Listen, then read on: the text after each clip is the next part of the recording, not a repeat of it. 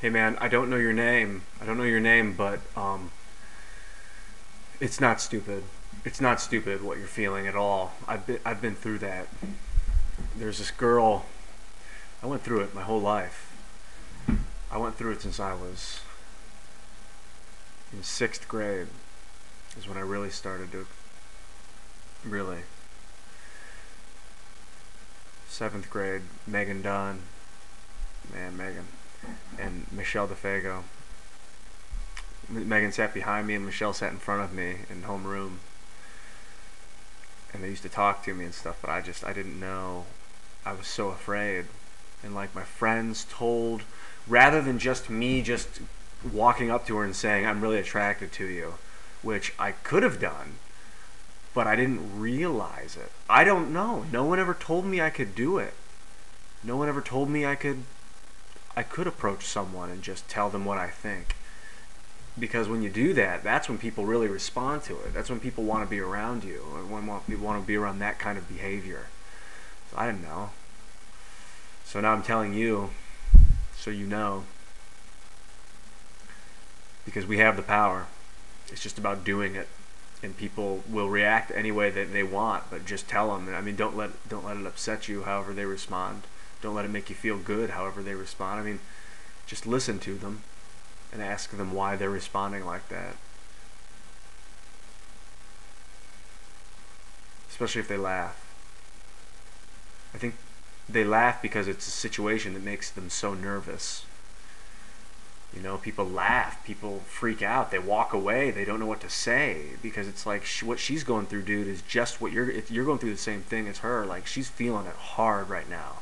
She's probably freaking out, thinking about talking, telling you, and like the not talking about it's just making it weirder and harder to confront.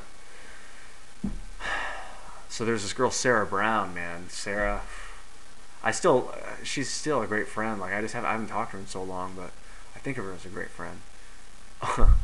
she, I was actually in love with her my freshman year of high school. I'm sorry, my junior and senior year of high school.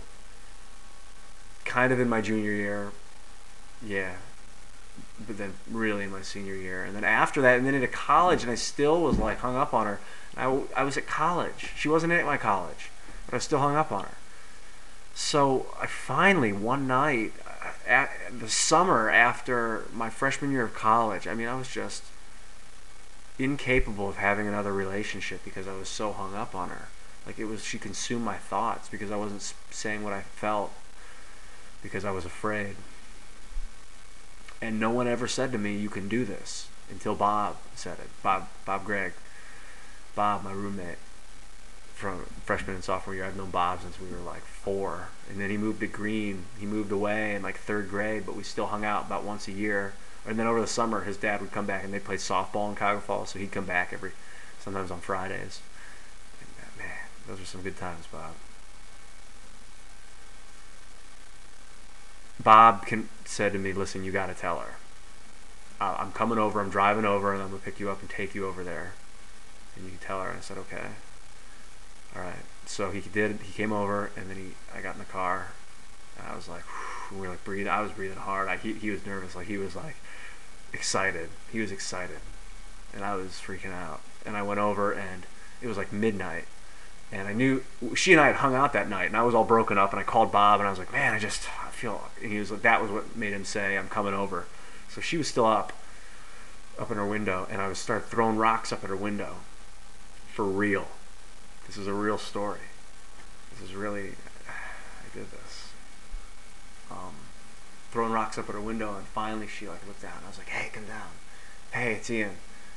And Bob was like in the car, parked across the street, like gave me my privacy, let me do it. And she came down, and I told her, I said, "Listen, I'm in love with you. I've been in love with you for a long time." And she said, I don't know if I worded it that eloquently. I'm sure I didn't. I was like all nervous. I didn't. I looked down. I was like, it's just that it's how I feel. You know, I didn't know what it was. I was the first time I've ever confronted anything like that.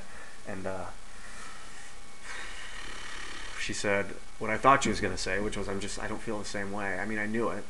I knew it was coming, and it hurt. And I said, I know. It's okay. And it was kind of awkward. I said, all right, well, thanks. and I left, and then our friendship was never the same. We didn't hang out as much due to my fear, but I got over her. And I started dating Amanda shortly after that, maybe about 5 months after that. Amanda and I became really good friends right after that, like really good friends. I used to tell her about Sarah all the time. She would tell me about Jeff, the guy she was dating. We were friends for me and Amanda were friends for 10 months or a year or something before we started dating. I really like her a lot. She's really fucking cool. Alright, man. Let me know your name. Or put it on your profile or something. It was good to get your video and know you're not alone and know it's not stupid. I feel what you feel. I've literally experienced it, but I mean I've experienced it. We've all experienced it. See ya.